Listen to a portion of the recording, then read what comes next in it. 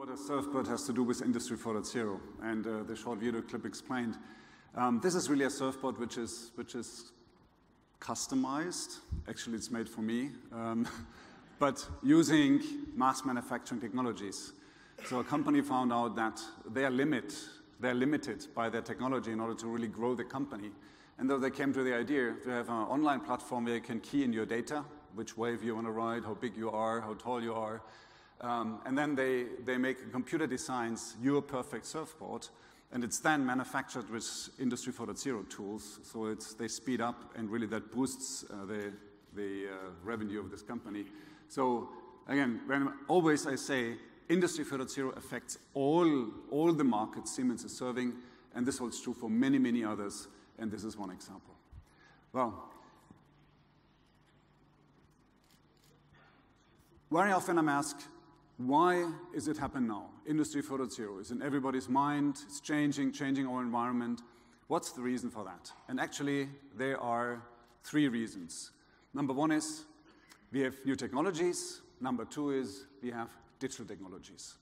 New technologies, I mean, let's talk about renewables, costs go down. Storage, costs go down. Lithium-ion batteries are increasing in volume tremendously.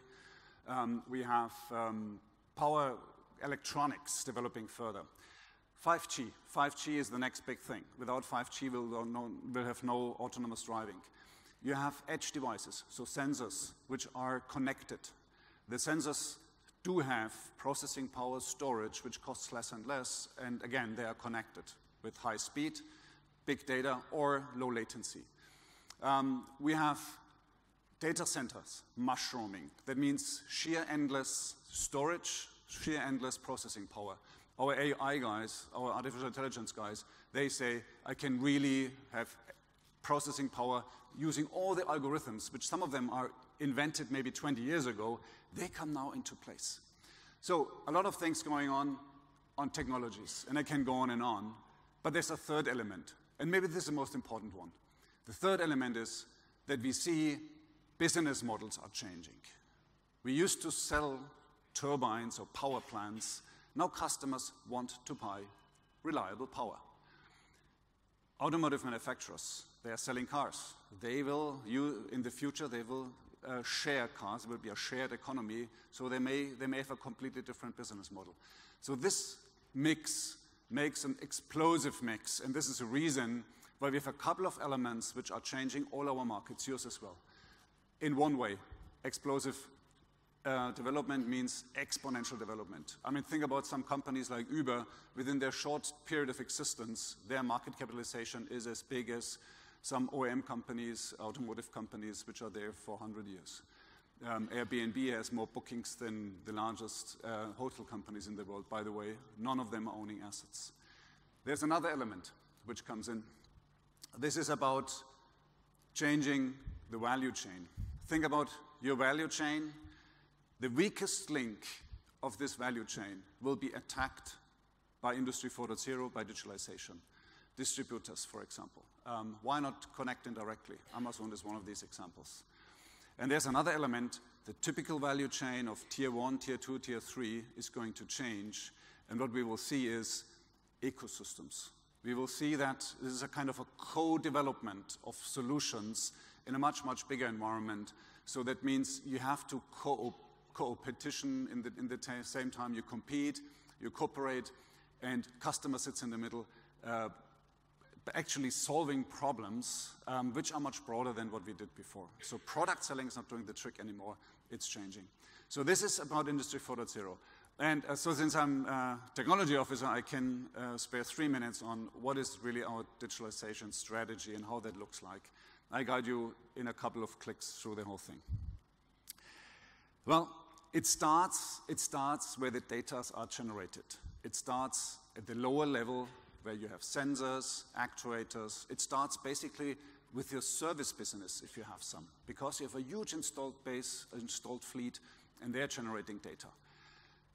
And this is the first thing when we talk to customers, they say, okay, help me. I need to connect data. Okay, sounds simple. It's as complex as it can be. You see on the bottom the different businesses or markets which we are serving. On the right side, you see an MR scanner, a symbol for healthcare, MR scanner. This MR scanner dumps you a terabyte of data in 15 minutes. On the other side, you see smart metering, the grid.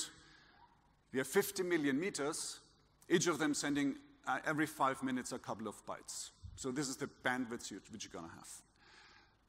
Buildings speak other languages regarding the protocol than industry machines, than signaling systems, than trains or turbines. So you have to cover a very, very broad range of different kind of protocols. But it's not the end. Some want to read, just read the data and monitor. Others want to read and write. They want to manage. Here comes the first point where customers saying, oh, I need to do that extremely cyber secure because I don't want to have somebody hacking from the edge, from the lowest devices into my system and corrupt it. So this is a very important element. So reading and writing is important. Cybersecurity. And then, last but not least, I mean, I can go on and on as well. There are devices sitting out there for 10 years, 15 years, 20 years, but you want to have them updated all the time. If there's a new patch for cybersecurity, you want to have to update and patch them out of the cloud. So all of that has to be done regarding connecting your devices. Once you connect your devices and you gather the data, of course, you have to store them. Here comes the next layer. We call it operating system. It's an operating system which supports you in connecting you to any kind of cloud service. Could be a private cloud on-premise, could be a public cloud, commercial available cloud, all the cloud services you want to access. You want to store the data in a safe environment.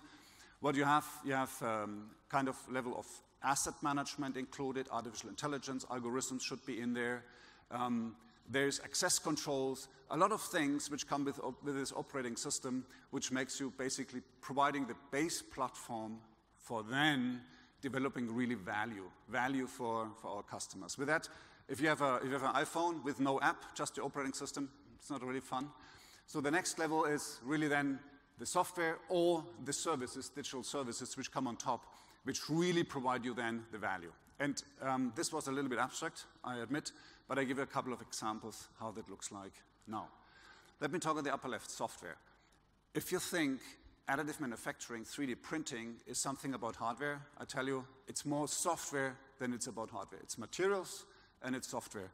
And there's one example. What we do is, with our software suite, we printed blades for gas turbines. First row, these are the blades which have to stand heat of 1,500 degrees and above. We printed them, and right away from the printing machine, put it into a turbine, running them in the turbine.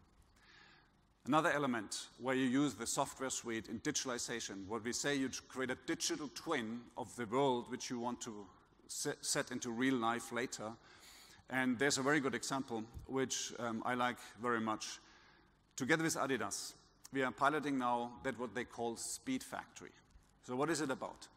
It's basically about, I mean, you know, shoe manufacturing doesn't happen in Germany anymore. I mean, that happens in places with lowest cost regarding labor.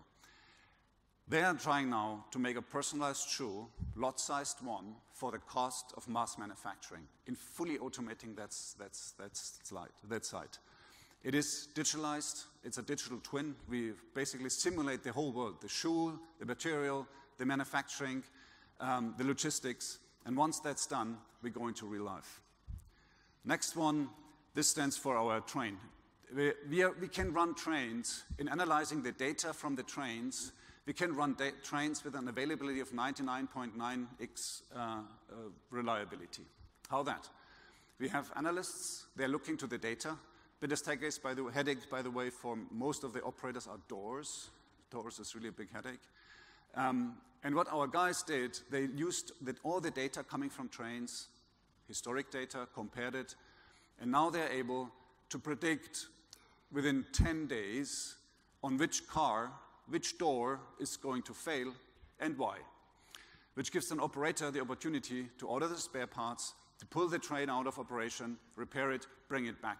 We are heading for 100% availability. And if you operate trains, very often they buy 110, 120% capacity to run 100. Think about what it means if you just can buy what you need because you can run it. We do the same for gearboxes, for wheels, but also for the infrastructure. I come to that a little bit later.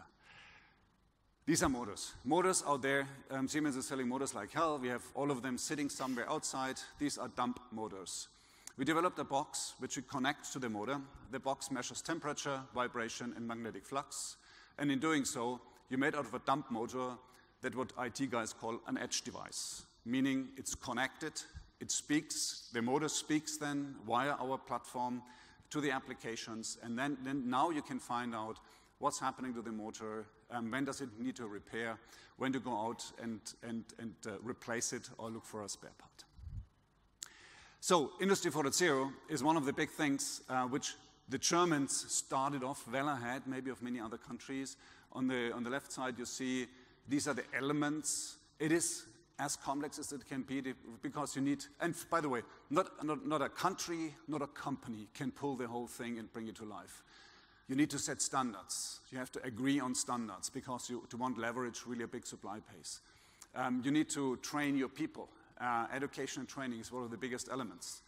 You need to have a kind of a cybersecurity environment and define what you have to expect from whatever kind of systems you're running. You need to have test labs. At the end of the day, don't forget, when we install Industry 4.0 or when you install an application, it's not that you can just try it. If it doesn't work, you take it out. This is end-to-end. It really touches the core of your processes. So if that doesn't work, your manufacturing stands still. You don't want to fool around with it, so that means you need test labs to try your technology and then roll it out. Germany was also collaborating with other European countries. Recently we met in Rome, talked about how we can leverage that. And again, Australia is making a very strong collaboration, rolling over what we learned in Germany, what we do there, and bring it into your country. What we do in order to support it, and you just mentioned it, Matthias, we have this. We issued the second software grant yesterday. The day before yesterday was one which already was the Swinburne University. Why is it so important? This is a transformation regarding technologies, but it's much more a transformation regarding the development of people. Development of people, the skills of blue collar, white collar in a manufacturing side, in Industry 4.0 manufacturing side, that doesn't compare to that what you used to have in the past. So education and training goes from apprenticeship training to the highest level of training. We need to support that. We recently acquired a company here I was talking about monitoring also the rail infrastructure, MRX Technologies. They have a brilliant technology. They're using magnetic flux to detect broken rails. I tell you, this is a very important element for the mining industry, to really have their trains up and running. And we want to use that for the next kind of level to develop it further. I talked about the software grant. Last one. You wonder, how do you develop these kind of applications? How is that going? And we have a model we called Data Analytics and Application Center. It's easily explained. What we do is we created some space in a manufacturing site for rolling stock, where you do metal bending, welding, and whatnot. In this space, we brought the brightest data analysts sitting in the middle of that manufacturing site next to the engineers who know how to build a train. They know where the sensors are, they know how this whole thing runs.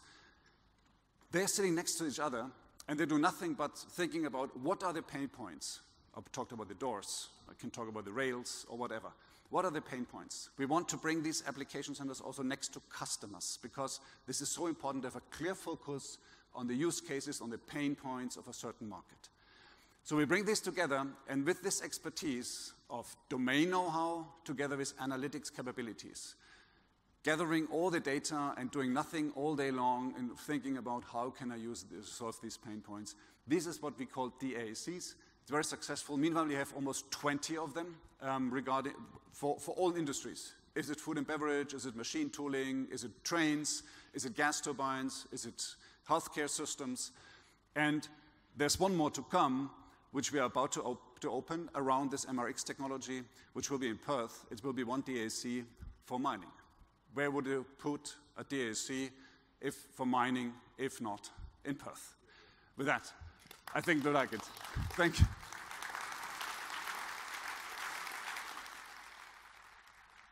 So we are very much excited about it, and we'll be back and look at that. And I tell you, if you go to this place, it's mind-blowing what these guys are doing, in particular having these two different disciplines of analytics science and engineering sitting next to each other and creating really outstanding things.